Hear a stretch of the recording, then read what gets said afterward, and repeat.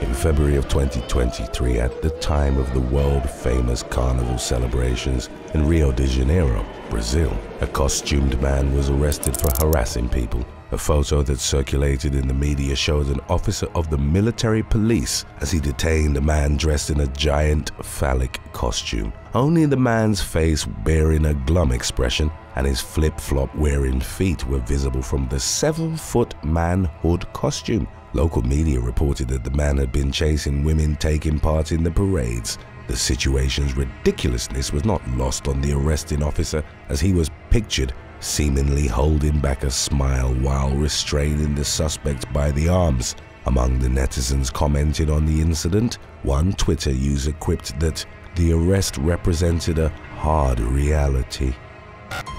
Number 7. Callie Elizabeth Thweet. In May of 2023, a woman was arrested for sneaking into a Georgia restaurant and making herself a $500 salad. 23-year-old Callie Elizabeth Thweet entered the closed Harvest Moon Cafe in Floyd County and began rummaging through its food coolers. While making the salad, she touched several ingredients with her bare hands, which amounted to hundreds of dollars in damages, as the restaurant had to throw away the products. The police didn't disclose what food items Thweet had used in making her salad. The young woman, who was seen smiling in her mugshot, was charged with misdemeanor theft by taking. Number 6. Edward Matthews.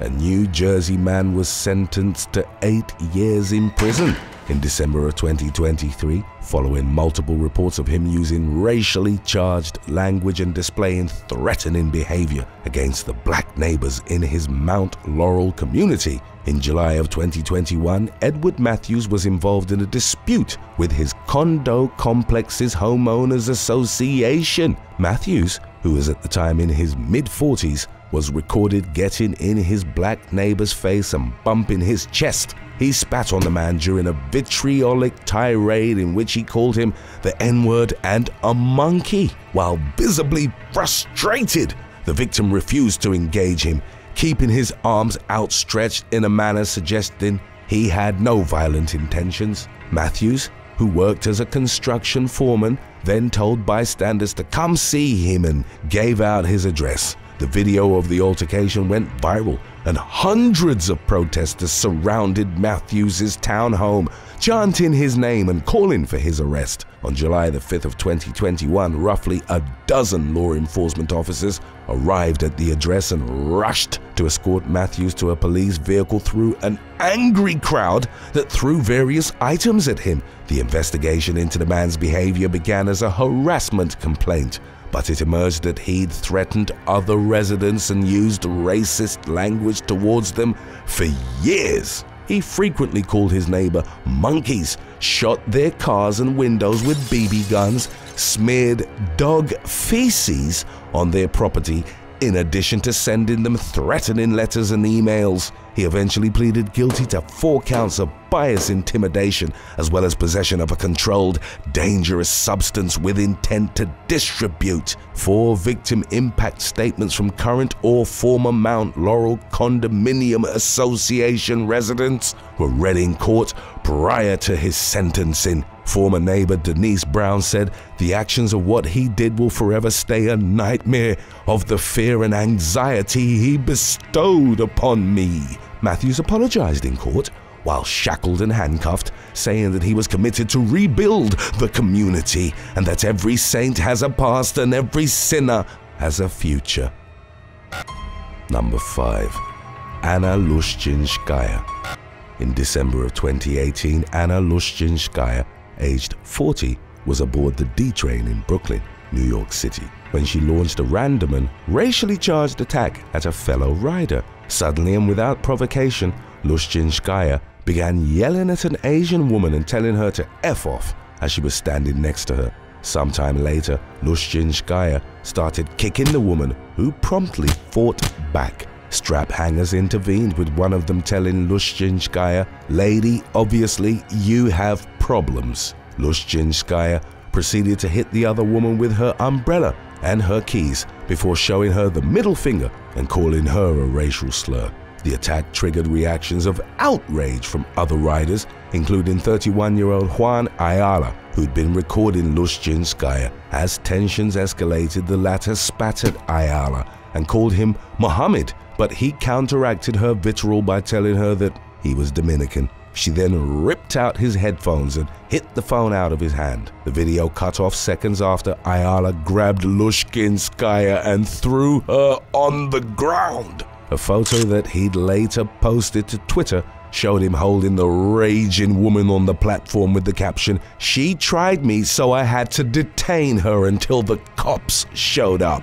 He suffered minor injuries in the altercation, while the Asian woman that Lushchinskaya had randomly attacked was left with bleeding cuts to her face. Lushchinskaya was arrested on charges of felony assault, but pleaded guilty in November of 2020 to the lesser charge of second-degree menacing, for which she was given 2 years of probation and 1 day in an anger management class. Number 4. Elwood Gutschall. 2 days after St. Patrick's Day, on March the 19th of 2017, Pennsylvania man Elwood Gutschall was stopped by law enforcement near his Newville home. The 44-year-old man had committed multiple traffic violations, and officers suspected he was at a level of intoxication that prevented him from safely operating a motor vehicle. A blood alcohol test revealed that he was nearly 3 times the legal limit. Gutschall was arrested for DUI and other traffic offenses. His appearance at the time of the arrest was in tune with the recent celebrations and rather ironic given his charges. Gutschall was shown in his mugshot wearing a green t-shirt that read "Drunk Lives Matter" and also featured the symbol of a shamrock. Gutschall had several prior arrests on his record, including several DUIs and a 2009 assault to which he'd pleaded guilty. Number 3. John Reeb. Ohio realtor John Reeb was arrested several times over the summer of 2023 for incidents in which he displayed threatening behavior. One conflict, which occurred on a golf course, was recorded and went viral on TikTok. It began after an unnamed woman had hit a ball in Reeb's vicinity. She and her friends drove to the spot so that she could hit it again, but 41-year-old Reeb, who was wearing a green polo and khaki shorts, took the ball and refused to give it back. The ball was reportedly special to the woman who struck it, and she asked for Reeb to return it. The viral video commenced with him arguing with the other golfers and eventually trying to goad one of them into a physical altercation. The other man made it clear that he wasn't about to fight on a golf course, which triggered a wild reaction out of Reeb.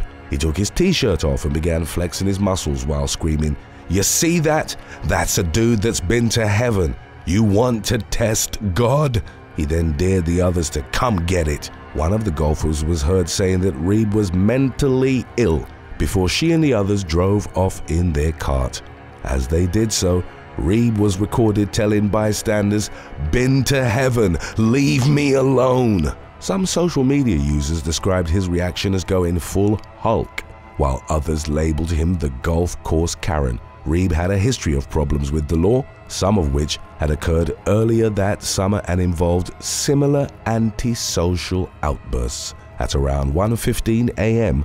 on July the 29th, police responded to reports of a shirtless Reeb chasing down a woman who was driving a car in his neighborhood. He was charged with menacing and obstructing official business after he'd refused to answer his door to officers who'd gone to question him. On July the 26th, he was charged with disorderly conduct for threatening his 26-year-old neighbor, Christian William Greitman, while only wearing his underwear. On July the 15th, the arch-bald man was again charged with disorderly conduct for yelling at resident Keith Perry as he was getting in his truck to drive to work. During the incident, Reeb spat at the truck and also tried to spit on Perry through the vehicle's open window. Other notable incidents in Reeb's checkered legal past included him being arrested for planning a riot in 2022 and running through a stop sign in 2020, which resulted in him crashing into a Ford pickup truck and flipping his Buick minivan. He was seriously injured,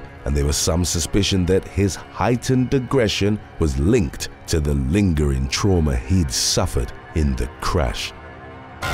Today's topic was inspired by Clara McCohen. If you have any other topics you'd like to learn about, subscribe and let us know in the comments section below. Number 2. Dominic Santana.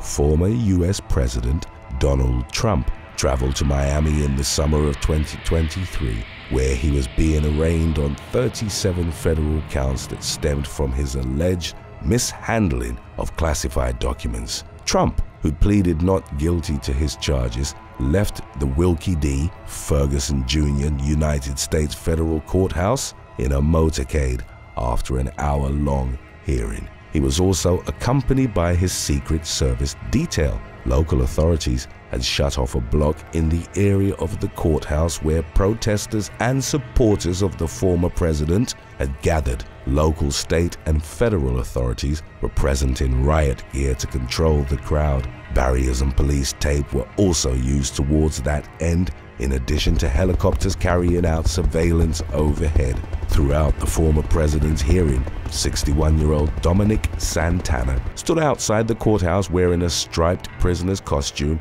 and holding a sign that read, "Lock him up." He was at one point pictured arguing with a Trump supporter.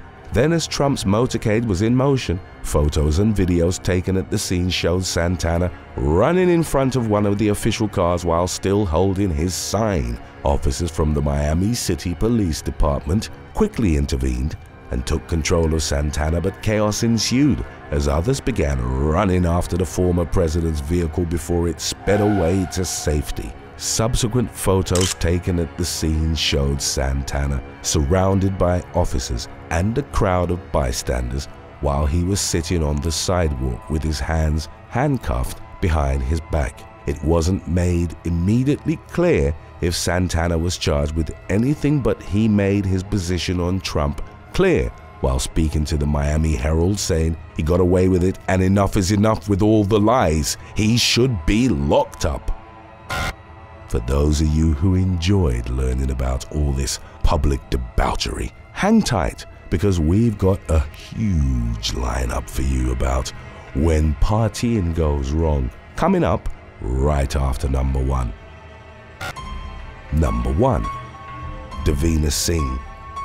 On November the 4th of 2020, dozens of anti-cop protesters were arrested in New York City's West Village neighborhood after a number of incidents that included them lighting garbage cans on fire and clashing with local law enforcement. One moment that would be highlighted in the media was a confrontation between 24-year-old NYU graduate Davina Singh and Sergeant Joshua Gregory of the NYPD. Even though the city was in the midst of dealing with the coronavirus pandemic, Singh was recorded by a New York Post reporter without a face mask while screaming in Gregory's face, cursing at him and calling him a fascist. The Shanksville, Pennsylvania resident then repeatedly spat in the cop's face. In the moments that followed, Gregory grabbed her by the shoulders and took her into custody, aided by his colleagues. Singh had to be carried to a prisoner transport van by 2 cops as she reportedly went completely limp and dropped her body to the ground. In the incident's wake, the New York Post ran a story headlined "Femme Fatale" that showed the protester exactly as she was in the process of spitting on the cop. The woman, who was pictured wide-eyed in her mugshot and with a face mask under her chin, was charged with obstruction of governmental administration, harassment, and resisting arrest. She'd previously been arrested in September during anti-ICE protests in Manhattan after she'd reportedly jumped on the back of an NYPD captain. During that incident, Singh was also charged with obstruction and resisting arrest. Number 7. Millie Taplin. In August of 2021, British teenager Millie Taplin and her friends went out in Southend, Essex, to celebrate the lifting of lockdown restrictions. It was reportedly Taplin's first night out to the club, as her 18th birthday, which she'd celebrated the previous November, had been marked by a quiet meal at home with her family. She and her companions had cocktails at a local pub before making their way to a club called Moo Moo's. During the course of the evening, Taplin began talking to a young man on the dance floor and reportedly accepted a drink from him. Before long, she started feeling sick and went outside, whereupon she began experiencing blurry vision. Her speech became slurred and she had trouble standing upright. Her friends got so worried that they called Taplin's sister, 28-year-old Sadie, who arrived at the scene and rushed her to the emergency room. It was there that they were later joined by Claire, Taplin's mother. Talking to a media outlet, the 48-year-old woman compared the state in which she'd found her daughter to a scene from The Exorcist. Claire reported her hands were clawed, her jaw was clenched, and her face was so distorted she looked possessed. It was determined that Taplin's drink had been spiked, although the exact substance remained unclear, with MDMA or ecstasy derivatives being named as the likeliest drugs based on her symptoms. Claire filmed her daughter's horrific reaction to the drugs with the intention of subsequently showing her the video as a warning for her to be more careful in the future. Once Taplin recovered a few hours later, she urged her mother to post the footage to a Crime Watch Facebook group, hoping it would serve as a cautionary example for parents and other young people. The video of her horrifically contorted face and body went viral. Some commenters argued that Taplin had intentionally taken the drugs that caused the paralyzing reaction, but she vehemently denied ever doing so, an assertion wholly supported by her family. Number 6. Alexei Ponomarev. A patron at a bar in southwestern Siberia, Russia, was left with horrific burns in May of 2013, following a stunt in which a bartender poured a glass of flaming absinthe into his mouth. 28-year-old Alexei Ponomarev's girlfriend, Anfisa Krylova, began filming the bar trick at an unspecified establishment in Novosibirsk. The bartender ignited the drink as Ponomarev laid his head back on the counter. As the blazing liquid began cascading, bright blue flames engulfed the man's face. Krylova was heard screaming in the background before the footage, which was subsequently shared thousands of times online, cut off. Ponomarev was rushed to the hospital with first and second-degree burns to his face and ear. He subsequently stated an intention of suing the establishment for $500,000 rubles, which amounted to over $14,000. Bartender Albert Bykov, aged 34, claimed that it was Ponomarev who'd asked he use absinthe instead of the usual sambuca, and added that the customer bore responsibility for the failed trick because he'd covered his mouth. Number 5. Kim Pham. In November of 2014, 2 women were sentenced to 6 years each in a state prison at Orange County Superior Court after they'd beaten 23-year-old Kim Pham to death outside an establishment in Santa Ana, California. The incident occurred on January the 19th of that same year at a bar and club which at the time was known as the Crosby. Candace Brito and Vanessa Zavala, aged 27 and 26 respectively, were outside when an acquaintance of theirs, only identified as Amelia, bumped into Pham as she was taking a photo with her friends. A verbal fight erupted between the 2 women, prompting Brito and Zavala to intervene on Amelia's behalf. It was reported that Pham had thrown the first punch, igniting a brawl that was captured on a bystander's cell phone and later presented as evidence in court. In the course of the melee, Pham was knocked to the ground, at which point Brito and mother-of-one Zavala repeatedly kicked her in the head. She sustained brain damage and was taken off life support 2 days later, with the cause of death reported to have been complications from blunt force trauma. Only Brito and Zavala were charged in the case, and during their court proceedings they initially claimed to have acted in self-defense but were ultimately convicted of voluntary manslaughter and assault. A judge would point out that the 2 law-abiding, nice young women weren't gangsters or fighters, and that they'd had every opportunity to swallow their pride and walk away, but instead chose to brutally attack Pham. Number 4. Tiger Tiger Incident. On December the 7th of 2021, patrons at an establishment called Tiger Tiger in central London were left vomiting and bleeding from their mouths in an incident that was initially feared to have been an organized attack. A group of 5 clubgoers, the identities of whom weren't released, had downed tequila shots and used salt and lemon to soften the taste. Not long afterwards, they began to painfully retch and spit out blood. Police and ambulance vehicles raced to the Tiger Tiger as panic had overtaken the club, with patrons fearing it was under a biological attack. The authorities placed the club on lockdown, but it soon emerged that the incident had been the result of an accident stemming from staff keeping caustic soda and salt in similar containers. When the group downed the shots, they'd actually touched a corrosive cleaning chemical which causes burns in contact with skin. Because of its effectiveness in decomposing proteins, the substance, also known as sodium hydroxide, is also used to dissolve animal remains, particularly roadkill. The injuries the club goers had sustained weren't reported as life-threatening, although one of them still required hospital treatment over a month after the incident. Number 3. Tenerife Club dance floor collapse. Dozens of revelers were injured at a night spot in Tenerife in November of 2017 after a stage in part of the dance floor collapsed. Footage of the incident would show a performer singing and dancing on stage at around 2:30 a.m. at the Butterfly Disco Pub.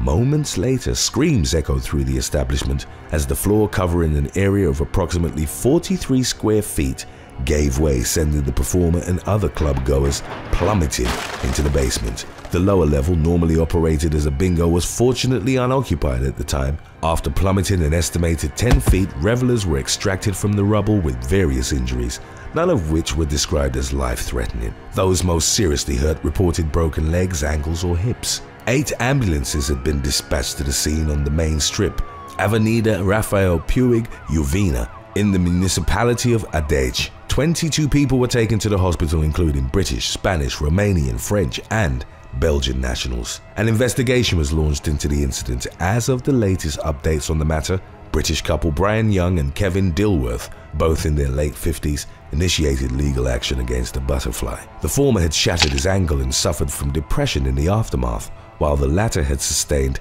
ligament damage. Number 2. Marko Guberovic. In May of 2021, a man from New Jersey was killed following an argument at a gentleman's club made famous by the HBO series The Sopranos. 38-year-old Marko Guberovic had gotten into a fight with other patrons at Satin Dolls in Lodi, which was known as Bada Bing, on the aforementioned TV series. As the conflict spilled outside, shortly before 4 a.m., a group of 5 men beat Guberovic into unconsciousness and abandoned him in the middle of the highly circulated Route 17. Moments after the assailants had fled the scene, a driver who wasn't identified sped down the road in a 2020 BMW M8 and failed to notice Guberovic. The man was fatally struck and his body was gruesomely mangled after being dragged under the vehicle for approximately 600 feet. Kevin Agudelo, Christian Reyes, and Julio Peña were arrested alongside brothers Adrian Hotti and Ferro Hotti. The suspects, all in their early to mid-20s, were identified through surveillance footage and witness testimonies. The authorities determined they displayed extreme indifference to human life, and each faced charges of aggravated manslaughter and endangering an injured victim. Number 1. Rampage of Mohammed Abdul. In March of 2018, a club goer was arrested and charged with attempted murder after plowing his Suzuki Vitara into a crowd at a marquee area of Blake's nightclub in Gravesend, Kent, England. Most of those in attendance had gathered for a performance by grime artist Gigs. 21-year-old Mohammed Abdul was kicked out by bouncers because he'd become too intoxicated on the dance floor. He'd allegedly told them as he was being ejected, "I'm going to come back and shut this place down and kill you guys." Abdul had reportedly smoked cannabis and drank tequila shots, in addition to up to 15 vodka mixers. He got in his vehicle, for which he only had a provisional license, and maneuvered into a narrow alleyway at the side of the club. Abdul then accelerated, crashed through closed metal gates and smashed into the revelers who were waiting for gigs on the dance floor. He'd done so even though they were unconnected to his dispute with the bouncers and merely enjoying a night out. The victims were reportedly sent sprawling like dominoes, and 8 of them sustained injuries. Pierre Jermaine Joseph, who was at the venue to film gigs, was pinned by the Vitara and suffered a fractured shin bone and knee. 18-year-old Katie Wells went under the vehicle and was left with a fractured pelvis, bruising and tire marks on her thighs. Clubbers pulled Abdul out of the Vitara and detained him until police arrived at the scene. Prosecutors noted that Abdul had an obvious intent to kill in the revenge attack, and he was eventually jailed for 28 years and banned from driving for 16 years. Number 8. Tom Miller. In December of 2020, a student who'd recently signed his first professional rugby contract suffered a fatal accident while attending a lockdown-breaching house party in the Radford area of Nottingham, England. With pandemic restrictions limiting gatherings, panic overtook revelers when they were visited by community protection officers following up on a noise complaint. According to a Nottinghamshire police officer, the CPOs had just given them a warning and then left. Yet as word spread among partygoers that the authorities were at the scene, a ripple effect ensued, with them fleeing into bedrooms, the garden and other places where they could avoid potential detection. 24-year-old rugby player Tom Miller went upstairs, where he found a window that gave him access to a ledge and then a part of the roof. After reaching what he believed to be a safe haven, he filmed himself at the spot and invited one of his friends up to the roof with him. After they'd spent some time atop the building, the friend went to relieve himself but lost his footing. He and Miller somehow became entangled and suffered a fall from height. The friend sustained multiple injuries but survived, while Miller was left with a catastrophic brain injury from which he was unable to recover. Aside from closing in on his debut as a professional athlete, Miller was also an ambassador for the testicular cancer charity Oddballs. In the aftermath of his passing, over $60,000 were raised for the charity, following an online appeal in his name. Number 7. Aaron Lowe. In September of 2021, a University of Utah football player was shot dead at a house party in Salt Lake City. Sophomore cornerback Aaron Lowe, aged 21, was attending the party a few hours after his team, the Utes, had beaten Washington State. According to preliminary police reports, there was a dispute involving Lowe and a group of party crashers who were causing problems. Lowe was subsequently gunned down along with an unnamed 20-year-old woman. On October the 3rd, Police Chief Mike Brown tweeted out that Lowe's killer had been arrested. He was identified as Book Mawut Book, aged 22, a man whose lengthy criminal record included aggravated robbery, theft, weapons offenses, and giving false information to police. After retrieving a firearm from a shoulder bag, Book shot Lowe and the female victim several times. The pair collapsed to the ground, at which point Book approached them and fired 5 to 6 more rounds, which was later deemed as his attempt to finish them off. Lowe passed away from his injuries while the woman survived after undergoing extensive surgery. Book's sentence remained to be determined, but based on the charges, he was likely to face life in prison. Number 6. Nicholas Rogers. On August the 6th of 2017, Nicholas Rogers stabbed a female postal worker to death at a house party in Pebbles, Scotland, after suffering from what was described as an abnormality of the mind. 26-year-old Rogers had been struggling with mental health issues, for which he'd spent time in specialized institutions, as well as with alcohol and gambling addiction. His then-girlfriend, 18-year-old Katrina Kelly, had been concerned about him in the days leading up to the fatal stabbing. They'd watched a movie, Split, together, about a man with multiple personalities, the most menacing of which was a serial killer named The Beast. In the days that followed, Rogers asked that he only be referred to as The Beast, and had sent Kelly a text message asking if she wanted to be sacrificed. The party was reportedly held in Cuddyside, at the home of postal worker Alex Stewart, aged 22, whom Rogers stabbed in a fit of rage, inflicting extensive facial injuries. She was taken to Edinburgh Royal Infirmary, where she passed away a few hours later. Rogers was arrested and admitted killing her, but denied intended murder, claiming he wasn't in the right state of mind. He was sentenced to life imprisonment with a minimum of 16 years served. Number 5. Demetrius Cox. In April of 2020, a man was arrested for gunning down a guest at a house party in Osceola County, Florida. On the 14th, officers had responded to reports of shots fired at an address in Davenport, but couldn't find any victims. Law enforcement was later notified that Wolf Luther King Loomer, aged 20, had been brought to Dr. Phillips Hospital in critical condition. A connection was made between the two reports, and the Osceola County Sheriff's Office determined that Loomer had been shot at the party to which they'd initially responded. Loomer later died from his injuries. Demetrius Cox, also aged 20, was subsequently arrested for the murder, and while the motive wasn't disclosed, the shooting is believed to have been gang-related. Osceola County Sheriff Ross Gibson warned that gang members were renting houses and hosting parties with numerous guests with the express intention of spreading COVID-19 among them, in an arguably misguided attempt at generating herd immunity. The sheriff's office had received hundreds of complaints from residents whom Gibson stated were living a life of terror. Number 4. Nina Silver. On June the 23rd of 2019, as she was on the verge of starting a new life in New York City, a San Diego woman was killed in a drive-by shooting while standing outside a house party in La Jolla. 19-year-old Nina Silva and 3 others were struck with a volley of rounds fired by the occupant of a light-colored sedan. An argument had sparked the shooting, which occurred at around 12:30 a.m. Silva later passed away, and another guest suffered life-threatening injuries to the upper body.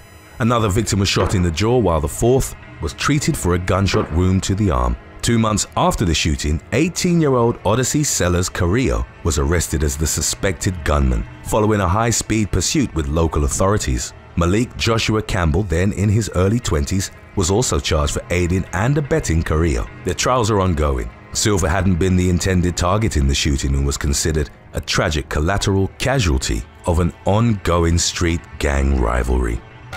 Number 3. Wyatt Tyler. In March of 2017, a young man died in East Williamsburg, Brooklyn, New York City, after falling 4 stories in a house party accident. According to his social media, Wyatt Tyler, aged 21, was from New Orleans and going to NYU. He'd been drinking at the party, but it's unclear how severely it affected the chain of events that followed. The young man leaned against a window screen that couldn't support his weight and thus toppled out the window. As they first heard yelling and commotion, neighbors wanted to berate the partygoers, but soon realized the horrific accident that had taken place. First responders found Tyler sprawled on the pavement, unconscious and unresponsive. He passed away a few hours later. His death wasn't treated as suspicious, and while some reported that he wasn't intoxicated, the NYPD suspected that alcohol had contributed to the fatal fall. Number 2. Bobby Tillman.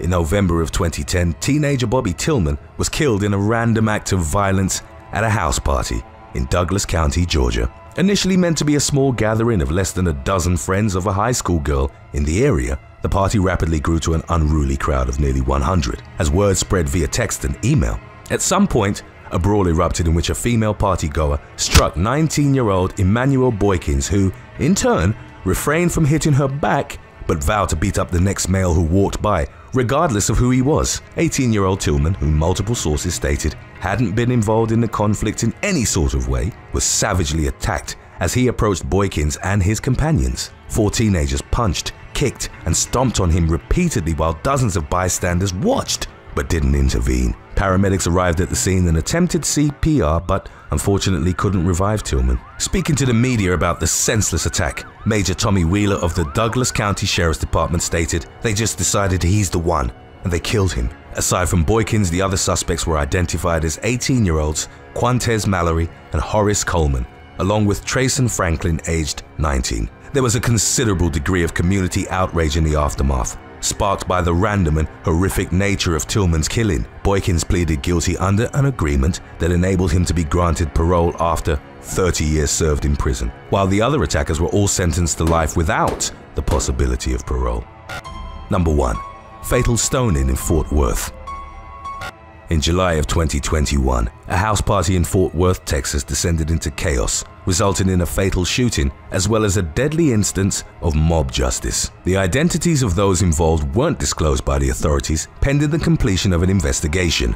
Of the information that was released, it was reported that the small gathering had taken place in the neighborhood of Como at the home of Ashley Jimenez Santos. At around 1 a.m., a man showed up at the residence uninvited and started arguing with multiple partygoers. He pulled out a firearm and shot at several people, including Jimenez Santos's father, before fleeing. A group from the house party chased the gunman down the street, at which point he turned around and fired at them. A 32-year-old friend of the Jimenez Santos family was shot and killed. In response, the partygoers started pelting the gunman with stone pavers, which they'd grabbed from a nearby pile. The shooter collapsed under the barrage of stones and bricks, sustaining critical injuries to which he succumbed at the scene.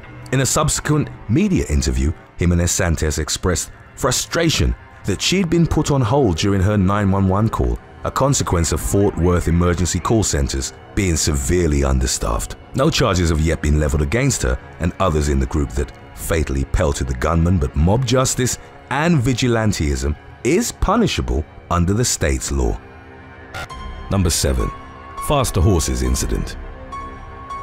In July of 2021, 3 young men were found dead in a camping trailer while attending the Faster Horses Music Festival in Michigan. The event, which takes place at the Michigan International Speedway, is also known as the 3-day Hillbilly Sleepover, as most festival goers will typically camp in and around the racetrack. After a concerned friend of the group had called the emergency services, first responders arrived at the scene and opened the camping trailer to find 5 men, all of whom were unconscious. Dawson Brown and Richie Mays II, both aged 20, were pronounced dead at the scene, as was 19-year-old Cole Sova. All 3 were Michigan Center High School graduates who'd played on the same football team. 20-year-olds Rayfield Johnson and Curtis Stitt were taken to the hospital in critical condition but ultimately survived.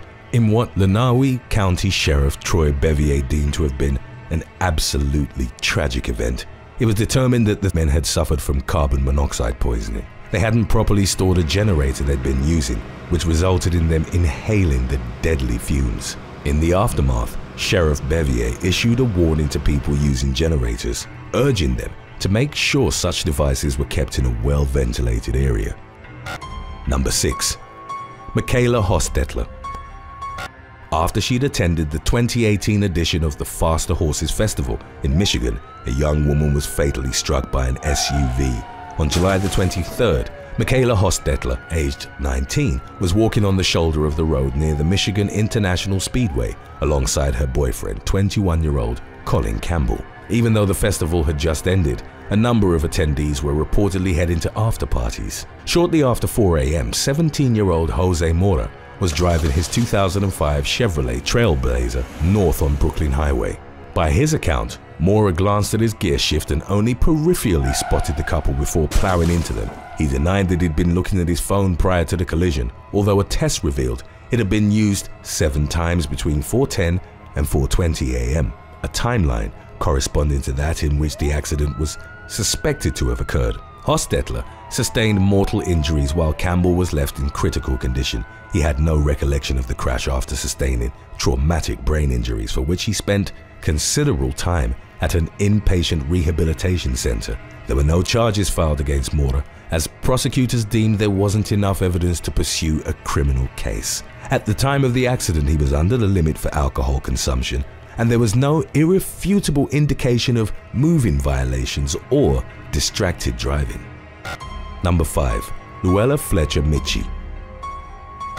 An hour before her 25th birthday on September the 10th of 2017, a woman died in the woods at the edge of the Bestival Music Festival in Dorset, England. Luella Fletcher Mitchie, daughter of Scottish film and television actor John Mitchie, was attending the festival with her boyfriend, Sion Brufton, aged 28.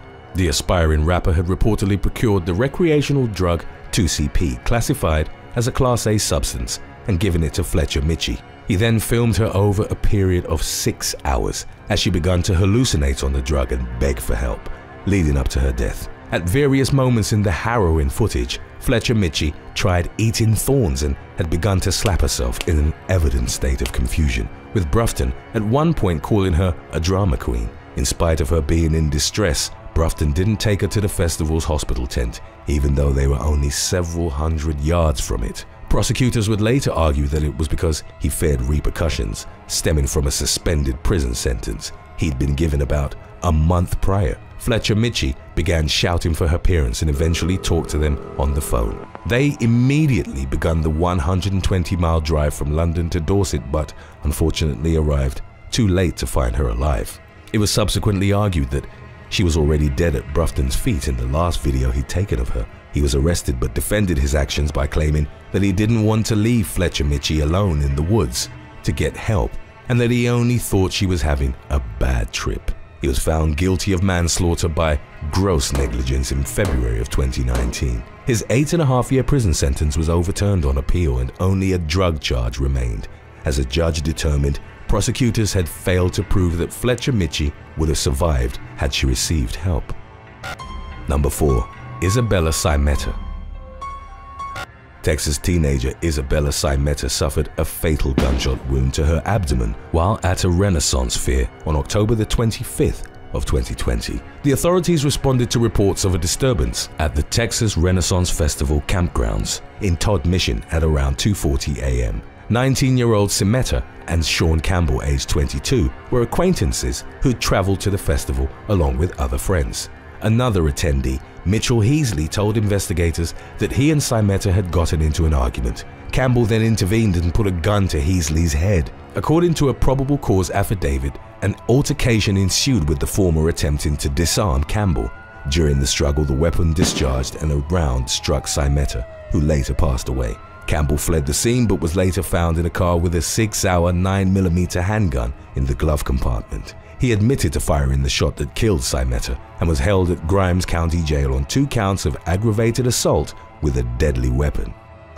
Number 3. Astroworld Crush. On November the 5th of 2021, a massive human crush occurred at the Energy Park in Houston, Texas, during a performance by rapper Travis Scott on the first day of the Astroworld Festival. 8 people died on the night of the concert and 2 more passed away from their injuries over the following days, while at least 25 were hospitalized. Live Nation, along with its affiliates, operated and managed the disastrous event, which was also streamed live by Apple Music. Since the morning hours before the scheduled opening, groups had begun breaching checkpoints and flooding the venue. As noted by the Houston Police Department, volatile crowd behavior continued into the evening, with hundreds being treated at the festival's aid stations. There was no act on the festival's second stage, therefore the estimated 50,000 in attendance all assembled outside the main stage to watch Scott, who was also the festival's founder, as he began his performance at 9:02 p.m. Houston Fire Chief Sam Pena would later tell the media that the crowd began to compress towards the front of the stage, while also surging from the sides, and the concert rapidly devolved into chaos. Concert goers began falling and trampling over each other. Multiple sources, including forensic analysis and video evidence, indicated that at least one attendee was fatally crushed under a mass of people right at the concert's onset, with no evidence he ever got up again. 10 minutes into Scott's performance, a tightly packed group of fans in the crowd's southern quadrant began screaming for help. Those who died or suffered critical injuries are believed to have suffered compressive asphyxiation after being forced into as little as 1.85 square feet of space per person. Medical personnel couldn't reach those in need, as piles of fans were nearly 2-person deep in some areas. In the pandemonium, there were instances of unconscious fans being crowd-surfed to safety. Many had started chanting for the show to be stopped, while one woman was filmed climbing a ladder to the media tower and pleading for help from camera operators. A man joined her shouting, "People are dying!" while elsewhere in the crowd, fans had started dancing on top of ambulances, fruitlessly trying to get through. Scott had paused his performance a total of 3 times throughout, once to report that someone had passed out, but continued singing after each one, encouraging more fervent reactions from his fans. The concert ended at 10:12 and gained widespread notoriety in the aftermath. The investigation is ongoing, but a number of lawsuits have already been launched against Scott and the festival's operators. While there had been considerable problems with the festival's overall organization, the rapper himself was also heavily criticized for not stopping the concert or attempting to better control the crowd. Number 2. Alexandra Ross King.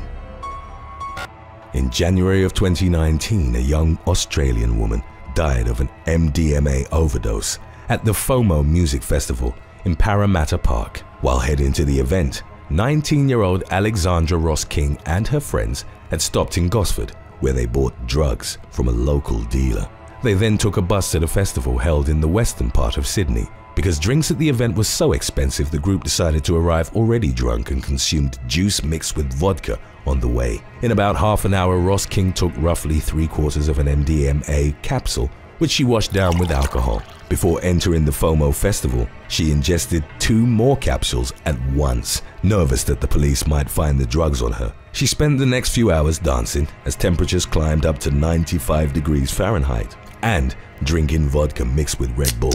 She then began to feel unwell, and her friends helped her to a medical tent, where she began to suffer from muscle spasms, high fever, and irregular breathing. The teenager was rushed to Westmead Hospital, where she suffered multiple cardiac arrests and ultimately passed away. 2 unnamed men aged 20 and 23 were arrested in the aftermath by Gosford police for indirectly supplying the drugs that had claimed Ross King's life.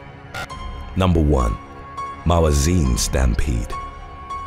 Shortly after midnight on May the 24th of 2009, a deadly stampede occurred at a soccer stadium in Rabat, Morocco, during the Mawazine International Music Festival. A free concert by pop star Abdelaziz Stati had begun later than billed, allowing festival attendees who'd finished concerts at other locations to make their way to the Hey Nada Stadium. The stampede occurred towards the end of the performance, when many of the 70,000 in attendance tried to leave the stadium at the same time. A wire fence collapsed as the enormous mass of people began overflowing out of the venue. 11 concert goers died, with their bodies only discovered after the stampede had ended, and at least as many were hospitalized. Rescuers subsequently had to pull survivors from the wreckage. The governor of Rabat at the time blamed the tragedy on the concert goers, claiming they decided to go over the metal barriers to have a quick exit. However, survivors questioned why the exits had been shut, even though it was a free concert, and why the police officers at the scene, which numbered close to 3,000, hadn't intervened when the incident had become serious. King Mohammed VI extended his condolences to the victims' families and offered to pay for funeral and hospital costs. Number 8. Gunoo's final show. The police in Prince George's County, Maryland, were called to the scene of a reported shooting on the evening of March the 18th of 2022. Upon their arrival, officers came upon a male victim identified as rapper Gunoo, who was in critical condition after suffering a gunshot wound. He was pronounced dead at a local hospital a few hours later. Shortly after 24-year-old Gunoo's passing, it was reported that a funeral was to be held at the Bliss nightclub in Washington, D.C. On the day of the memorial service, footage from inside the venue went viral on social media. Part of the arrangements meant to honor the deceased rapper involved having his embalmed corpse propped up on the dance floor overlooking the crowd. The macabre funeral subsequently faced heavy criticism from the general public, with many calling the presentation of the man's body sick and disturbing. The nightclub itself released a statement in the wake of the incident, claiming they hadn't been aware of the bizarre tribute ahead of time and apologized to anyone who was offended. Number 7. Nicole Flanagan.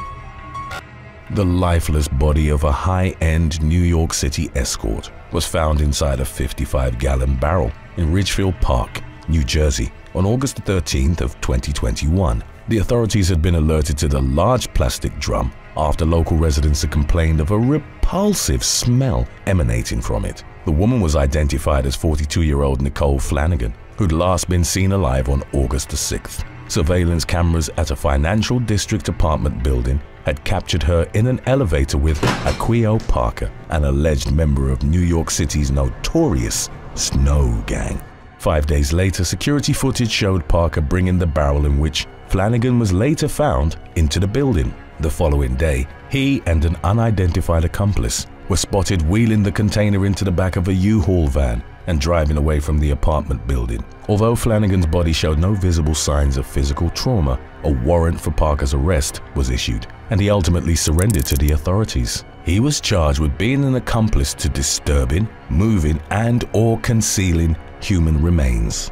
As of the case's latest updates, investigators had theorized that Flanagan had fatally overdosed during her time in Parker's apartment. Rather than call the emergency services or render aid to the escort himself, however, the man had allegedly opted to dispose of her body. Number 6.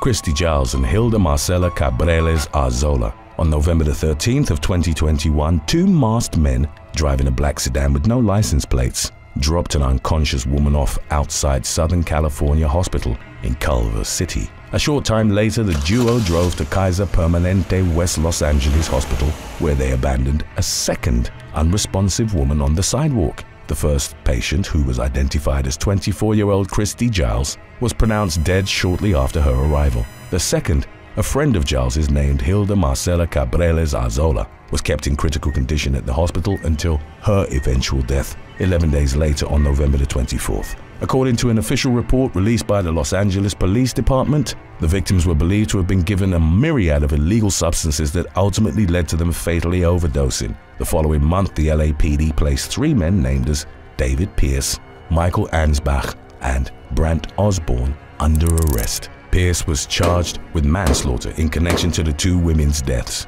while the latter two faced charges of accessory to manslaughter. As the investigation progressed, detectives gathered that during a night out at various clubs, the victims had been lured to Pierce's apartment in the 8600 block of Olympic Boulevard, where the three suspects provided them with a cocktail of drugs that caused them to fall unconscious. Rather than contact emergency services, however, Pierce removed the license plates on his vehicle and called upon his two accomplices to help him discard the women's bodies outside the hospitals. It subsequently emerged that Pierce, a film producer from Beverly Hills, was also being charged with assault in connection to an unrelated case involving 4 alleged victims. The man pleaded not guilty to the various offenses of which he was accused as he awaited the commencement of his criminal trial. Number 5. Tequila Gross. 30-year-old Tequila Gross was gunned down near a club in Marshall County, Mississippi, in the early morning hours of April the 24th of 2022. According to the county sheriff's office, the pregnant mother of 2 had been spending the night out with friends when the fatal incident occurred at roughly 2:30 a.m. Around that time, a gunfight erupted between several individuals outside Roosevelt's club on Highway 309 South. Gross, who was sitting in a parked vehicle nearby, was struck in the head by a stray bullet. Initially, the driver of the car reportedly thought the woman was having a seizure, but then quickly realized that she'd suffered a critical gunshot wound, by which time it was already too late to render aid. The man who'd inadvertently killed her fled the scene, but within hours, he was identified by the authorities as 38-year-old Andre Norman, whom Gross had never met. The police tracked Norman down later on the day of the incident and took him into custody on a charge of first-degree murder. He was subsequently held in county jail on a $1 million bond, pending the commencement of his case's legal proceedings. Number 4. Jessica Lally. In October of 2021, a woman from South Yorkshire, England, was spending a night out with friends at Broncos Rodeo, an American-themed bar and restaurant in Sheffield. According to subsequent reports, 26-year-old Jessica Lally became unresponsive after falling off a mechanical bull set up in-house at the restaurant. Although she'd reportedly fallen onto a padded area, she then went into cardiac arrest and, shortly thereafter, passed away. The tragic incident wasn't caused by the mechanical bull itself. According to the findings of a subsequent investigation, the general manager of the establishment detailed that the machine had been moving at the lowest speed setting when Lally fell and lost consciousness. It was thus determined that the young woman's heart attack had been completely unrelated to any external factors, including the force with which she'd impacted the ground. Lally, a manager at a jewelry store in Rotherham, was reportedly in the process of planning her wedding at the time of her abrupt death. Number 3. The Blue Lantern Club Stampede.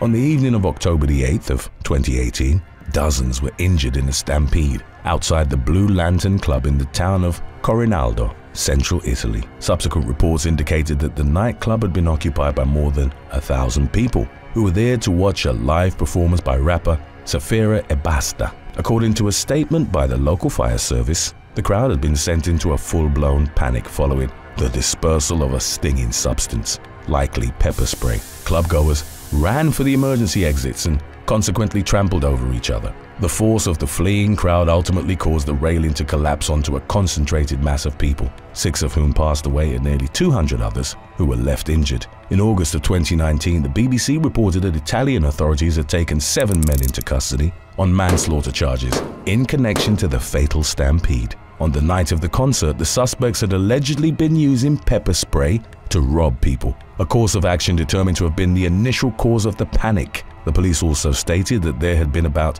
1,400 attendees gathered in the club that night, in spite of the venue's reported maximum capacity being less than 900 people. Number 2. The shooting of Kazmira Nash. In the early morning hours of May the 1st of 2021, police in Louisville, Kentucky received reports of shots fired at the Vibes restaurant and Ultra Lounge in the 1300 block of River Road. When responding officers arrived at the scene, they reportedly found a man and woman suffering from apparent gunshot wounds. The female victim, who was identified as a bartender at the nightclub called Kazmira Nash, was pronounced dead at the scene, the man was transported to University of Louisville Hospital with what were described as non-life-threatening injuries. The Louisville Metro Police Department subsequently reported that at the time of the deadly incident, the venue had been well attended due to it having occurred on the same weekend as the Kentucky Derby. Investigators quickly identified Ronnie O'Bannon, the longtime DJ for prominent rapper Jack Harlow, as the primary person of interest in Nash's shooting. Less than a year prior to the latter incident, O'Bannon had allegedly shot and killed Nash's cousin, Torrey Four, following an altercation at the Exclusive nightclub in Shively. On the night of her death, Nash had confronted O'Bannon, who ultimately gunned her down in the middle of the crowded club. In December of 2021, Nash's family filed a lawsuit against the owners of Vibes Restaurant and Ultra Lounge, claiming that they'd failed to secure the venue by negligently allowing certain attendees to bypass the security screening required for all others. As of the latest updates on the case, O'Bannon's defense team had requested he be granted immunity from prosecution, arguing that he'd acted in self-defense on the night of the fatal shooting. Number 1. Connor Hayes. 20-year-old Connor Hayes got into an altercation with a club bouncer during a night out with friends on March the 8th of 2017. The young man had been attempting to negotiate the re-entry of a companion who had briefly left the Spenceley's Emporium in North Yorkshire, England. A cell phone video taken by an eyewitness showed Hayes pleading his case to the security worker at about 12:45 a.m. Then, seemingly out of nowhere, the latter punched and knocked him unconscious. Hayes' friend came to his defense, but he too was viciously struck by the bad-tempered bouncer. It was reported that Hayes, an employee at a Papa John's location on Linthorpe Road, Middlesbrough, required hospitalization to repair the badly broken nose inflicted by the bouncer. When speaking to reporters in the incident's aftermath, the young man described how his friend had left the club to get some money, but was stopped at the door upon his return. He'd attempted to explain the situation, but the club worker became increasingly agitated until he eventually lashed out in violence. Subsequent reports indicated that local police had opened an investigation into the matter to determine whether criminal charges were warranted. Number 6. Imet Sanguen. After celebrating her upcoming 24th birthday with family in Florida in February of 2006, Imet Sanguen flew to New York City, where she went clubbing with her best friend, Claire Higgins. At some point during their night out on February the 25th, the two young women argued about going home. Higgins left, but Sanguen decided to stay out, later calling her friend to say she'd soon be heading home as well. She was last seen at an establishment called The Falls at around 4 a.m. Roughly 17 hours later, Brooklyn police received an anonymous phone call alerting them that a woman's body had been found in Spring Creek Park. The victim was subsequently identified as Sanguen, and an autopsy revealed that she'd been beaten, abused, and asphyxiated. Her unclothed body was found wrapped in a comforter, with her hands and feet bound, her head covered in packaging tape, and a sock pushed down her throat. Sanguen's broken fingernails indicated that she tried to fend off her attacker before she was eventually overpowered. Daryl Littlejohn, one of the bouncers at the Falls, was initially taken into the custody of the NYPD on a parole violation. He'd spent 12 years in prison on robbery and drug possession charges, and working nights at the club went against the curfew stipulations of his release. The bouncer had been asked to escort Sanguen out of the club come closing time, and was later spotted talking to her in front of the establishment. Littlejohn's DNA, most likely from a nosebleed that had occurred during the struggle, was collected from the bindings used to restrain Sanguen.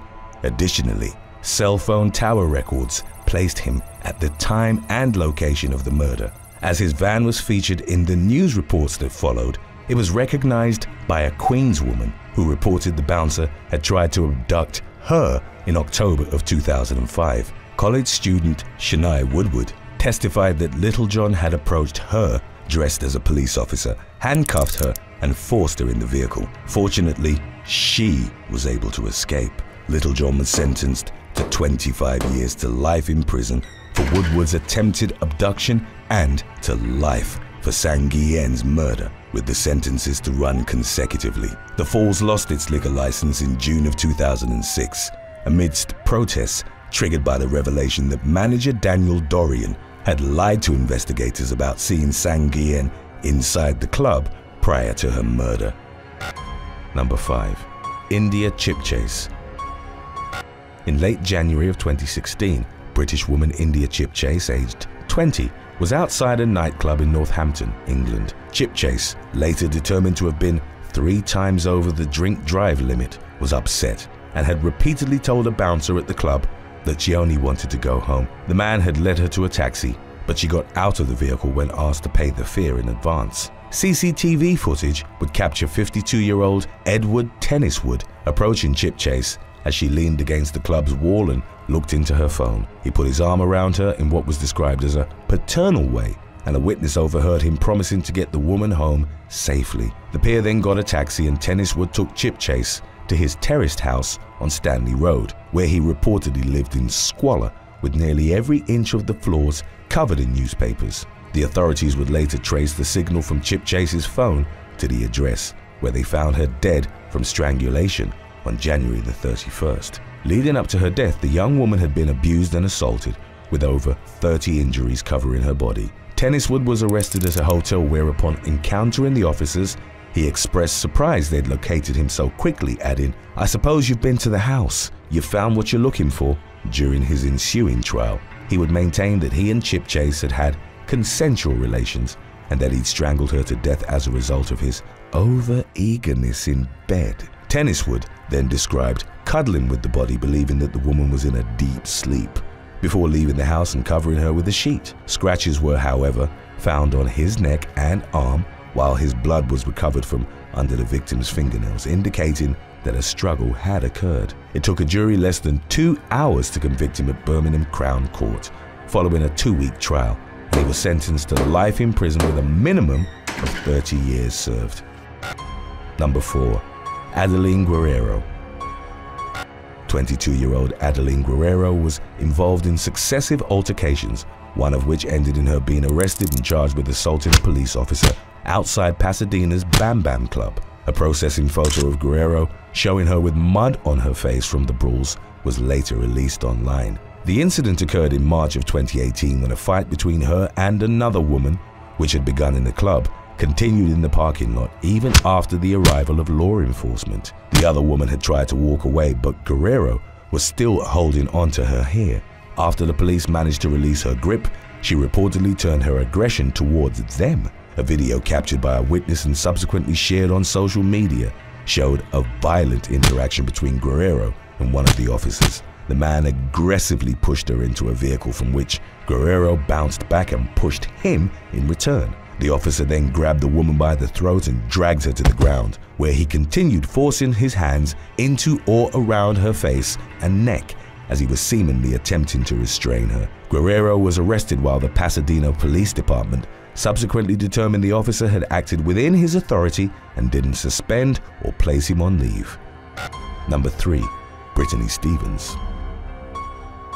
In early August of 2019, at the Scene nightclub in Augusta, Georgia, a 24-year-old woman was viciously beaten by 2 assailants. Earlier in the evening, Brittany Stevens had gotten into a verbal altercation with 21-year-old Holly Carter. Some reports indicated that Carter and her friend Geordie Holt, also 21, had been following Stevens around the club trying to pick a fight with her after she'd been seen talking to Carter's ex-boyfriend. Once they were outside, Stevens attempted to climb over a railing in an alley adjacent to the club in an attempt to avoid the 2 women, who'd begun yelling and cursing at her. Carter and Holt then charged Stevens, punching and kicking her repeatedly while also threatening to kill her. Stevens was taken to a local hospital with severe injuries to her face, including 2 large cuts resulting in permanent scars and a fractured left eye socket that required the insertion of a metal plate to mend. She subsequently suffered from nerve damage and impaired vision.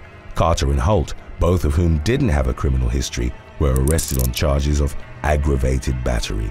A judge granted them a bond of $50,000 on the condition that they didn't have any contact with the victim, consume alcohol, go to nightclubs, nor use social media, and respect a curfew of 9 p.m. 40-year-old Michael Gordon, who'd been at the scene of the attack, was also arrested and indicted for lying to investigators. He'd initially told them that a black man had run up and struck Stevens in the head with his knee, knowing the statement wasn't true. Number 2. Tiffany Aaron. Police in Anniston, Alabama, responded to reports of a shooting at a nightclub in the 1800 block of South Quintard Avenue in the early hours of January the 16th of 2022. When officers arrived at the scene, they found 36-year-old Tiffany Aaron in critical condition inside the Pure Sports Bar and Grill after she'd sustained gunshot wounds to the head. An ambulance rushed her to the Northeast Alabama Regional Medical Center, where she was reportedly pronounced dead on arrival. Anniston police launched an investigation, the preliminary findings of which indicated that there'd been an exchange of gunfire between Aaron and the nightclub security staff. The woman's sister, however, expressed doubts regarding the initial reports, describing her as one of the kindest people you would meet, and emphasizing that she wasn't a violent person. No arrests had been made as of the latest updates on the matter, as the police were still reviewing footage from the nightclub to determine the sequence of events that had led to Aaron's death. Number 1. Lauren McLennan. 2 women were involved in a fatal altercation in August of 2016 at one of the best-known night spots in the city of Vancouver, Canada. On the 11th of the month, 28-year-old Lauren McLennan and Samantha Nadine Doolan, aged 29, were both at the Caprice nightclub along the Granville Strip. The women had initially gotten into a fight about the washroom lineup before the brawl spilled into the street. It was there that Doolan then punched McLennan in the face, causing her to drop to the ground. Doolan continued the assault, reportedly kicking the other woman in the head before a bouncer pulled her off. She fled the Granville Strip in a taxi and was arrested shortly thereafter, while McLennan succumbed to head trauma in a hospital the following day. Doolan pleaded guilty to manslaughter in July of 2017, and the following year was sentenced to spend 2 years in prison and given 3 years probation. She was also forbidden to own firearms for 10 years. Her sentence was pronounced only days after, in an unrelated report, the Caprice nightclub had announced that it will be permanently closing down. Even though it felt like I wasn't doing this physically, I was still able to see everything, and I would see them moving, and I just kept firing until they stopped moving, and I would aim at the head and whatnot. Less than an hour before the new year, on December the 31st of 2017, New Jersey teenager Scott Kalogi called his mother, 44-year-old Linda, up to his room at their New Jersey home. As later reported by his family, Scott suffered from severe developmental disabilities. Even though he was in his late teens, he often slept in bed with his parents, believed in Santa Claus and needed his mother to dress him. He was also autistic and a suspected schizophrenia sufferer. On New Year's Eve, Linda entered his room to find that all the lights had been turned off. Moments later, Scott shot her dead several times in the head with a high-powered rifle. His father, 42-year-old Stephen, rushed upstairs after hearing the shots ring out. Scott fatally shot him in the back and torso. The teenager, who at the time was reportedly wearing earplugs to drown out the sound of gunfire, made his way downstairs. He shot and killed his grandfather's girlfriend, 70-year-old Mary Schultz, whom he and his siblings called Grandmother Mary. The final victim of Scott's spree was his 18-year-old sister, Brittany, who was home for the holidays after her first semester of college. Scott shot her in the head at close range as she sat at the kitchen table. His brother Stephen Jr., who legally owned the rifle used in the massacre, escaped the Jersey Shore home unharmed, as did his grandfather Adrian. Scott was subsequently arrested at the scene. Stephen Jr. acted as his legal guardian and struggled to maintain his composure as Scott confessed to the spree upon being questioned by law enforcement. In the video-recorded interview, Scott calmly explained the circumstances of each killing, saying, "I just kept firing until they, stopped moving," and adding, "It felt like I was watching it, like I was further back in my mind." Scott was trialed as an adult in the legal proceedings that followed, during which his defense argued that he was criminally insane at the time of the killings. In contrast, the prosecution called them acts of evil, of which Scott was fully aware, as he'd even researched beforehand if the weapon he was using would be effective against the bulletproof vests of responding police. He was ultimately sentenced to 150 years in prison after he was convicted on 4 counts of first-degree murder and a second-degree weapons charge. Number 7. Tyra D'Amica McGriff. On New Year's Day 2018, 2 women were involved in a fatal confrontation outside of a BP gas station in Jacksonville, Florida. At around 10:30 p.m., 24-year-old Sahara Barkley left her Chevrolet running as she headed into the store. Simultaneously, Shauntez Edmondson and Tyra D'Amica McGriff, both in their early 20s, got out of another vehicle. As shown by surveillance footage, the former stole Barkley's vehicle and drove off. In the moments that followed, Barkley, a mother of 1 who was pregnant with her second child, confronted McGriff and accused her of being an accomplice to the theft. She punched her, at which point McGriff brandished a firearm and shot her dead. Law enforcement identified the gunwoman through the surveillance footage and arrested her a few days later. She was found guilty of manslaughter and carrying a concealed weapon, for which she was sentenced to 21 years in prison. Edmondson was also arrested during a traffic stop in April of 2018 and ultimately sentenced to 10 years in prison for his role in Barkley's death. Number 6. Barry Walsh. 52-year-old Australian man Barry Walsh was spending New Year's 2017 partying with friends on Budgeboy Beach in New South Wales. A few hours into the new year, the father of 2 decided to try out a firework he'd reportedly been saving for roughly a decade. Walsh, a rugby player and surfing enthusiast, went to light it as his wife, Jo, watched him from about 100 feet away. Within seconds, the firework malfunctioned and exploded in Walsh's face, inflicting severe head injuries. Friends called the emergency services and attempted CPR on Walsh until the police and paramedics arrived at the scene, but he ultimately succumbed to his injuries. Jo, who was inconsolably distraught upon witnessing her husband's death, was sedated and transported to Wyong Hospital for a short time. Number 5. Osman Shabtafaj. On the morning of New Year's Eve 2019, Australian couple Veton and Lindita Musai returned to their family's home in the Melbourne suburb of Yarraville after celebrating their first wedding anniversary. After they'd removed their bags from an Uber, they were ambushed by Lindita's estranged father, 55-year-old Osman Shabtafaj. He shot them both in the back of the head with a handgun as they stood at the front door. Family members opened the door to find the young couple in critical condition, and Shabtafaj with a Smith & Wesson .38 caliber handgun to his own head, but he decided not to pull the trigger then and there. 25-year-old Lindita died at the scene in spite of her family's desperate attempts to revive her, while 29-year-old Veton passed away in a local hospital the following day. Shabtafaj had resented his daughter and his ex-wife for what he'd perceived as them cutting him off from the family. His violent and controlling behavior had led to the end of his marriage in 2008, after which his estranged wife, son and daughter took out intervention orders against him. He'd at one point sent his ex his own severed finger, as well as assaulted and threatened his daughter for choosing to live with her mother. Shabtafaj was enraged upon learning about Lindita's wedding months after it had taken place. He also felt disrespected by Veton for not asking for his permission to marry her. In 2021, Shabtafaj pleaded guilty and was subsequently sentenced to at least 35 years in prison for a double murder that a judge noted almost defied belief. Number 4. Yvonne Raquel Ramirez.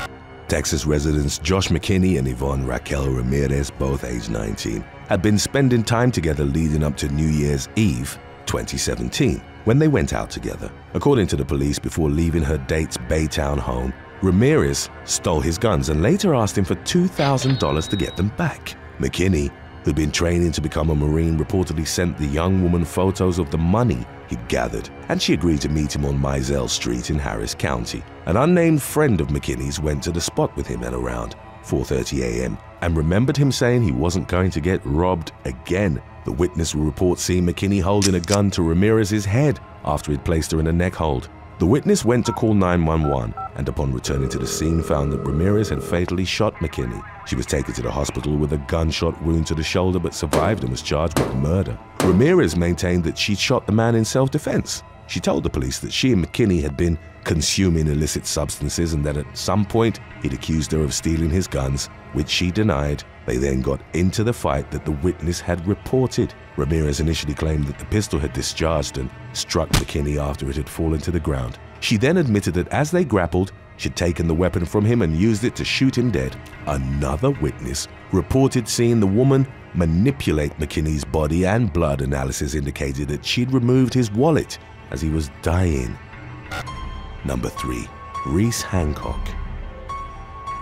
On New Year's Day 2020, British man Reese Hancock had a cup of tea with his mother at a home in Etwall, Derbyshire, England. It would later be regarded as his way of saying farewell, as he knew that he'd be going to prison for a long time. He spoke to his mother about his plans of killing his estranged wife, 39-year-old Helen, after recently finding out she'd started seeing another man. Reese and Helen had 3 children together, whom the latter had taken to her parents' house so that she could spend New Year's with her boyfriend, Martin Griffiths, aged 48. Reese took 2 kitchen knives with him and his mother's landline phones to prevent her from alerting the authorities. He couldn't find her cell phone, however, and the woman called the police, urging officers to rush over to Hancock's former marital home in Duffield. By then, 39-year-old Reese had already made his way to the address. He viciously attacked Helen and Martin, slashing and stabbing them repeatedly with the knives. By the time his onslaught was over, he'd inflicted 66 wounds to his wife and 37 to her new partner. Helen, who'd separated from Reese a few months prior, was stabbed with such force that the knife handle reportedly went into her stomach. Reese then called the police to say, "I've just murdered my wife in her bed." Officers arrived and found him covered in blood inside the property, at which point he told them, "I'm hardly going to deny it. Look at me." The victims were pronounced dead at the scene, which was described by an ambulance worker as the most violent they'd seen in 17 years on the job. Reese subsequently pleaded guilty to the double homicide and was jailed for a minimum of 31 years. Number 2. Nigeria Jerome White. Pennsylvania man Nigeria Jerome White was convicted in August of 2022 of a first-degree murder that had occurred 2 years prior on New Year's Eve. 29-year-old White had waived his right to a jury trial and opted for a Delaware County judge to act as the sole decider of his case. Leading up to his death, 36-year-old Rashid Bundy had been attending a New Year's Eve party at his family's home in Norristown. White had dated his sister, and Bundy had reportedly confronted him in a breezeway over the manner in which he had treated her during their turbulent relationship. Gunfire erupted in the breezeway within less than a minute of the 2 men meeting up. Bundy was fatally shot in the head, and White sustained a gunshot wound to the neck, with the bullets coming from the same weapon. White's defense would maintain that he'd been a victim in a hit meant for Bundy carried out by a third party. The prosecution argued that White had actually been the gunman and that he'd been wounded in the neck by his own bullet that had ricocheted off a wall. A pizza delivery man would report hearing someone screaming, "Nye shot my brother," before identifying White as the person who then ran past him and fled in a vehicle. The prosecution also noted that White hadn't behaved like a victim but like a murderer, as he hadn't contacted the authorities in the shooting's aftermath. He remained on the run before U.S. Marshals apprehended him in Philadelphia in March of 2021. After being found guilty, White faced a mandatory sentence of life in prison. Number 1. Temple Stampede. On New Year's Day 2022, a large crowd of pilgrims had gathered at the Mata Vaishnav Devi Shrine in the town of Katra, India. They trekked through hills to reach the temple, which was one of the most visited in the country's north. An argument broke out between a group of youths in the tightly packed crowd near one of the gates where devotees entered and exited the route to the shrine. A stampede ensued at around 2:40 a.m. Dramatic footage from the scene showed several men climbing and clinging onto scaffolding, desperate to escape the crush. A pilgrim, who only gave his name as Mahesh, survived the incident after initially finding himself under a mass of people. He later told a media outlet, "I saw people moving over the bodies. It was a horrifying sight."